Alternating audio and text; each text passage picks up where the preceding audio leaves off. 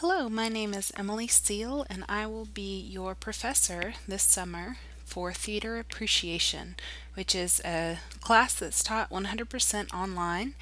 And thank you for choosing to take this class. I know you could have taken art or music, but I am a huge fan of theater, and it's a great culmination of all of the arts put together. So I hope that by the end of the course you have some of the enthusiasm for theater that I have. I will have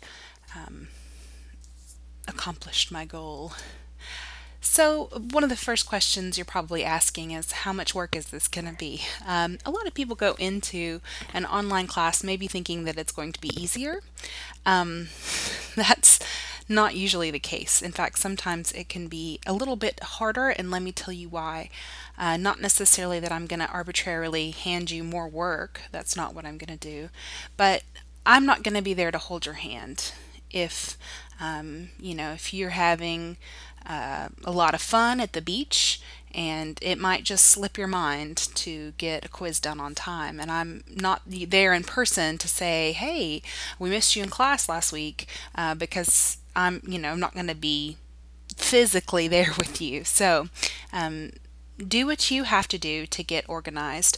I did an entire certificate program online through Minnesota. Never been to Minnesota, but I have an entire certificate from that school because I needed to go to school full time and work full time, which I know is what many of you are doing. And some of you probably have vacations planned this summer. Vacation away. It's not going to probably get into any sort of daily schedule, but I would challenge you to set an alarm, set some time aside, if not every day, every other day, and say, this is the time that I've carved out to work on my class. Because if you let it build up until Sunday when that due date is, there's a good chance it could get ahead of you. Those of you who are seasoned online students, forgive if I've talked down to you, but I just feel this need to sort of say all these things on the front end because I advise as a professor and I have a lot of students who come in who fail online classes, and I really hate to see that. And it's usually because they weren't as intentional as they could have been about their scheduling. So get your calendar, take the schedule that I've posted there. Put those dates on your calendar. Make sure that you're keeping up with your work.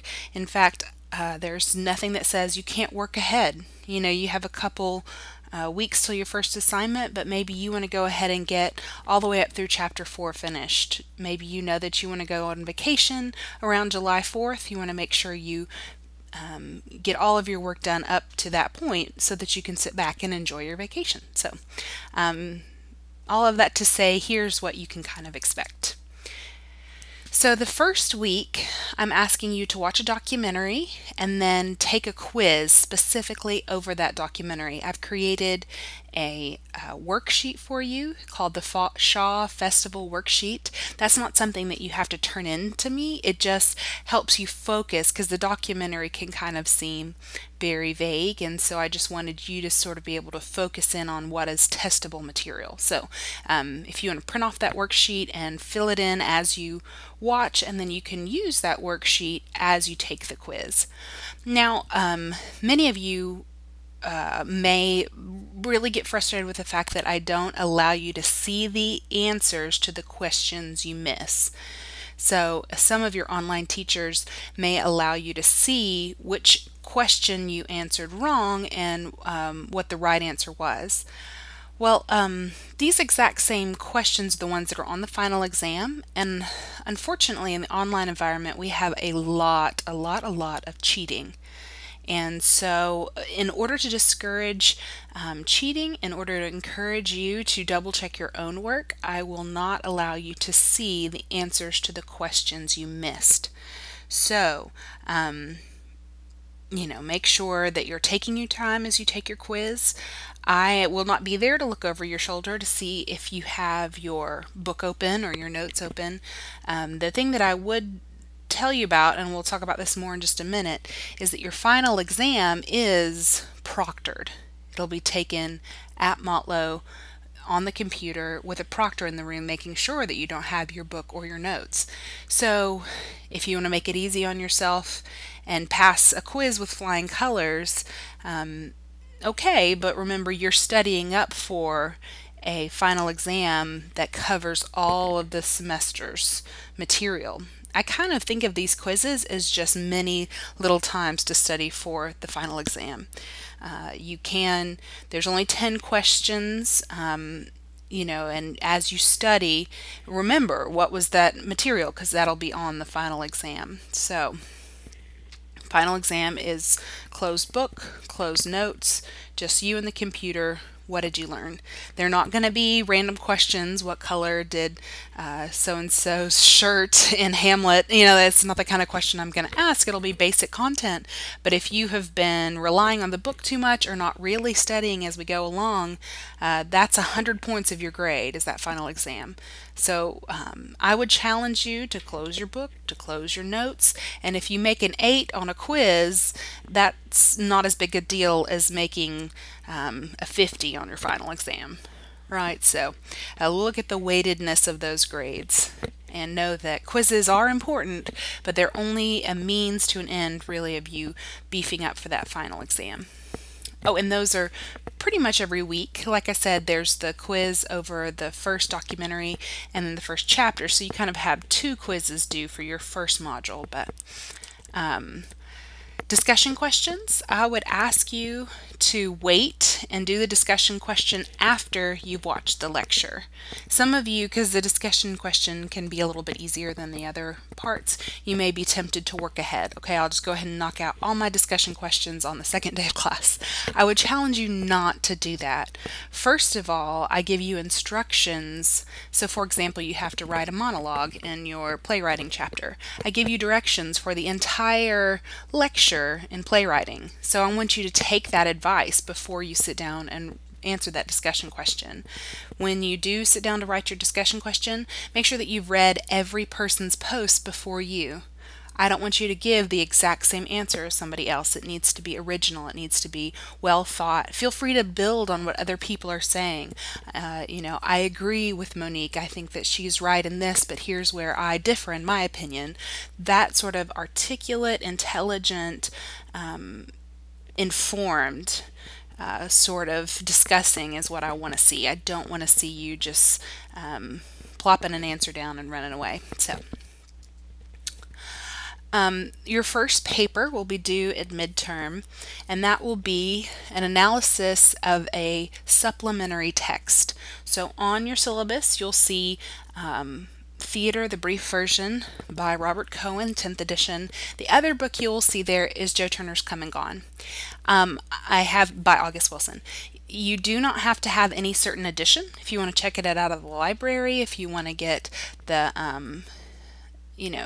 version that's a play script or the version that's in an anthology of a lot of August Wilson plays, whatever the cheapest way for you to get that play is fine with me, because you're only going to give me act and scene numbers, and that's the same through everything. So you'll read that play and then you will psychoanalyze one of those characters, and I have questions there for you to answer about the character that you choose. So make sure that you go ahead and get that play early on, borrow it from the library or from a friend, or buy it. It shouldn't be very expensive. But there are 2 texts required for this class. The second paper is a live production critique. So what I'm going to ask you to do is to buy a ticket to a local theater here in Middle Tennessee. It can be a community theater. If you live in Tullahoma, feel free to click on that Jackson Performing Arts Center, South Jackson, that's the word I was looking for. Feel free to go to South Jackson and see Rent or whatever's showing. If you live in Nashville, feel free to go to a street theater production, which is staged in a high school this year, I think. Or if you live in Cannon County, they're doing Bring It On, I think, this season. So wherever you live, feel free to go to your local theater. I put that as a second module because I want you to go ahead and be purchasing those tickets, saving that money. I know a lot of college students are low on funds. That's not going to be an excuse. It's part of your payment for the class is going to buy this ticket and sitting in that seat. I know myself, just about a month ago, I have a newborn baby, and I had to pay for a sitter, and I had to pay for 2 tickets to the theater, gas to get there. It can be an ordeal for some of us who don't get out as much as we used to. So go ahead and be planning now to go see a live production a live production while you're taking the class. You may not write a critique over a play that you saw last year. It needs to be a play that you're seeing in Middle Tennessee within the time of this class. It cannot be a play you've seen formerly or a play you watched digitally. It needs to be a live show. So it needs to be at least 2 hours long. It doesn't need to be a short play. I think, for example, the South Jackson link that I had a Robin Hood musical. You would want to call the box office and make sure that Robin Hood musical isn't a 1-act because it's a children's play, so it might be shorter. I want you to see a substantial piece of theater with an intermission and with plenty of information for you to feedback on. So I know that it can be a lot of hassle, but trust me, it's one of the requirements of the state. It is an important part of the course. So make sure that you go through those websites, find a play that suits you. There's musical theater, there's straight theater, there's children's plays if you want to take your child, or more mature content. If you're going to go see Rent, for example, make sure to plan. You have to be 18 or older. So think about what you want to see. Take some time and take a friend who would enjoy that experience. Take a hot date. Take somebody else from the class if you want to. Carpool together, but make it happen. So I will ask you to flex your creativity muscle.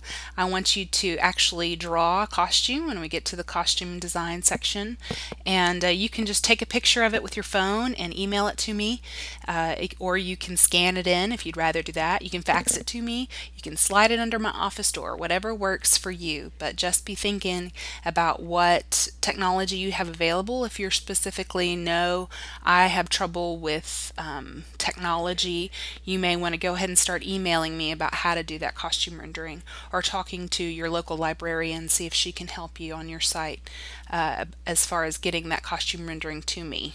I need to make sure you get it to me by the deadline, not 2 weeks later. So as I said, you need to register for a final exam in person, and I put at midterm a time for you to go online and do that. It's the last day of class, and it is proctored. It is you alone with a computer, no phone a friend, no open textbook, no notes. It's about 30 questions, and they will be questions that you've seen before. They're questions from the quizzes, so no surprises, no new information. And that will not be graded on a curve. I'm just going to warn you now, a lot of people have trouble with this final exam, but it's only part of the course. You have those paper grades that are also heavily weighted, so best of luck in that area. And we'll go over how to register for the final exam closer to the time. So what is in a module? You'll see that each chapter is broken into what I call a module. And I kind of encourage you to read the chapter, watch my lecture video. So this format right now where you're hearing my voice and you're seeing what's on the screen, that's how every chapter I will have a lecture. And then watch the videos. So I may have a link to a YouTube video for you to watch of a Broadway musical that we're going to talk about for the class. It may be a link through the library website, so you want to make sure that you register through the library if you haven't already. Then I'll ask you to usually post a discussion. For some of the chapters, you only have like one discussion every few chapters, especially towards the end when we're really heating up there. And then there are those 2 papers. Sometimes there's an activity like writing a monologue or the costume rendering. And then before you take the assessment, this is really the heart of it. Before you take the assessment, make sure that you take the time to look at the terms that I say are testable material, review, and then also take a moment to look at that checklist, because remember, I can ask you questions about the videos that supplement as well as my lecture and what's in the book. So take a moment to look at the checklist and make sure you've done everything before you take that assessment. My heart breaks when students call and say, I was halfway through the test and then I realized I didn't do this, or then my internet went out, or, we can help you to a certain extent, but please do everything that you can to be prepared for that assessment before it comes. So, some of you've had me in class before because I teach speech as well as theater, and you know that this is something that's really, really important for me. I teach communication theory, and so I truly believe in respecting and being kind to one another, especially in a digital format, because what happens, and often if you don't look somebody in the eye, it's a lot easier to be disrespectful or rude. I never get disrespectful emails from my students that I teach on ground, who I see face to face, who I know them by name when I see them. But for some reason, online classes, so much more susceptible for you to be rude to me or to rude to each other.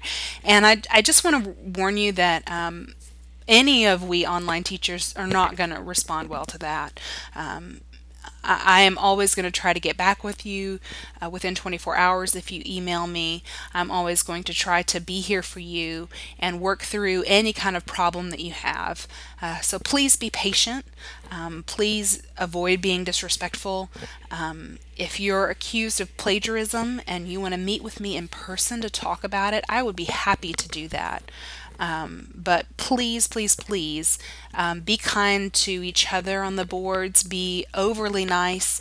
Try to avoid any kind of disrespect, because this is just like a regular classroom. I reserve the right to remove you from the class. And I also reserve the right to change the schedule, anything that happens during the semester. So please be patient with me. I'll try to be patient with you. Please give me the benefit of the doubt. I will try to give you the benefit of the doubt. Email me if you have any problems. I created this course myself, and it is fallible. There will be YouTube links that will disappear. There will be errors, I guarantee you, and I totally take full responsibility. I will work with you. Just make sure that you keep the communication open and let me know what your problems or concerns are. As I said, I'm available for office appointments. If you'd like to come meet with me at any time this semester, if you're having trouble, I'm here for you. I really appreciate you signing up for this course. I hope that you enjoy it, and as always, thank you for listening.